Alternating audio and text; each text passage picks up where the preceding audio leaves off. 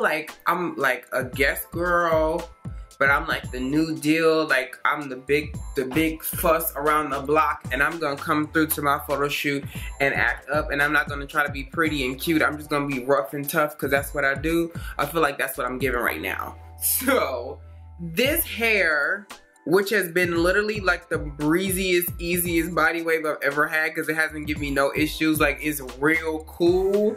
It's from a company, hold on, from a company called Dansin Hair. Yeah, Dansin Hair.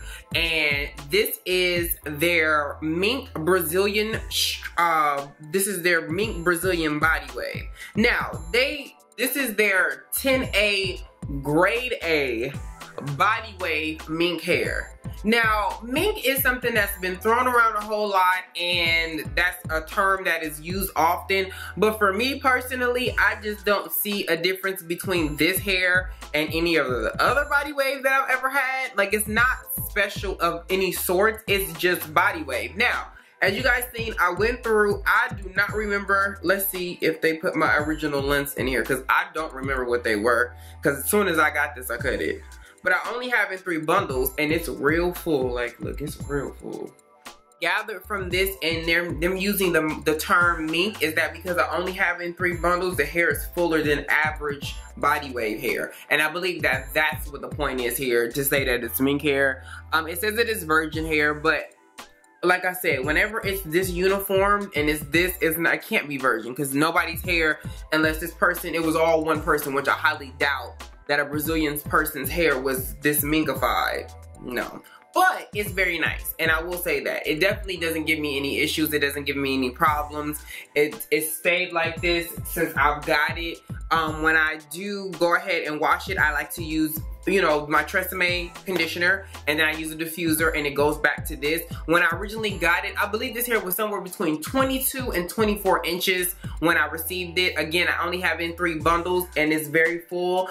They did send me a frontal, and that was the one thing that I did not like. I don't know what it was about their frontal, but it just didn't work. So I ended up finding this closure that I had around to go with this, and I just wanted the front to match the back so that it could be all as one. And I found this cute little headband from Forever 21 that was bandana, which goes with my gorgeous Guess t-shirt that I made, and these cute little Adidas shorts, which I wore once before in a review. I don't remember which one, but I wore it. And then I had on these nice Porsche glasses that are blue, just like one. So it's a blue, it's a red, white, and blue thing. It's very, you know, 4th of July. What I went and did was I put my closure in. I put a little concealer here on the part so you can see it better, because sometimes on camera, like in person, it'd be fine. But then when you get on camera, sometimes things just start to look very faint. Like you can't see it as good as you want to.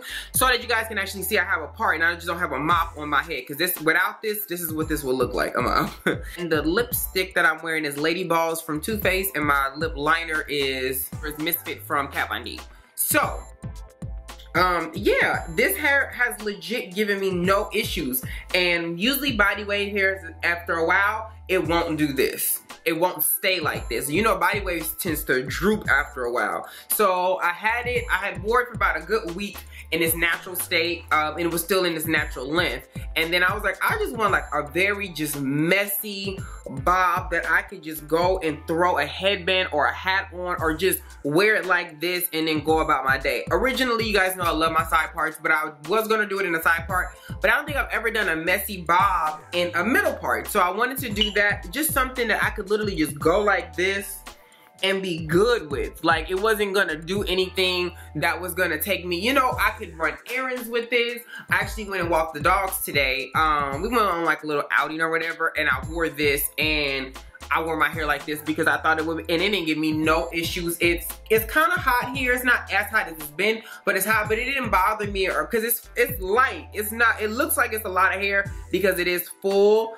but it's very light. You know, it doesn't give me any issues as far as me overheating or whatever. One of the downsides about this that I don't like is the fact that I can't like just like put it behind my ear because it's gonna look crazy because I don't have that frontal. But yeah, the frontal was just too thin, and the frontal just didn't blend like I would have liked it to blend. And that was something that irritated me like to no end about this. But again, it didn't really matter because I was doing the middle part. Now had I did like a side part, I would have kind of been more like, I'm really mad that my frontal didn't work out, but it didn't bother me at any sorts of this.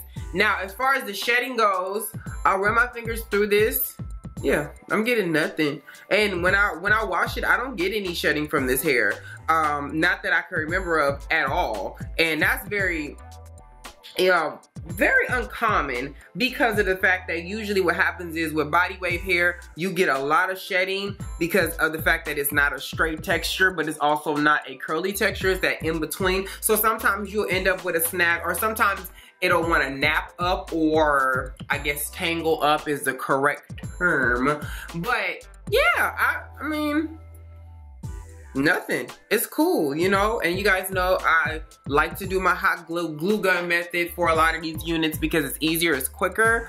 So I did the whole unit as a hot glue gun because I knew it was going to be something very smooth and easy like this. I didn't want to have to sew out a bob. Like, it's so unnecessary. So yeah, I'm Dansin Hair. You guys get definitely a B+ for me. I'm gonna take off the A because I didn't like my frontal. My frontal just wasn't popping. But as far as the hair goes, it's good. And his hair is actually all one, again, a uniform color. It's not like kind of a brown here and then kind of black over here. It's kind of a 2 down here. I just had to send hair back again because of that. Y'all, side note, I got some hair that was almost a 4, like for real, and they sent me 3. I'm like, nobody noticed that this, anyway, another video.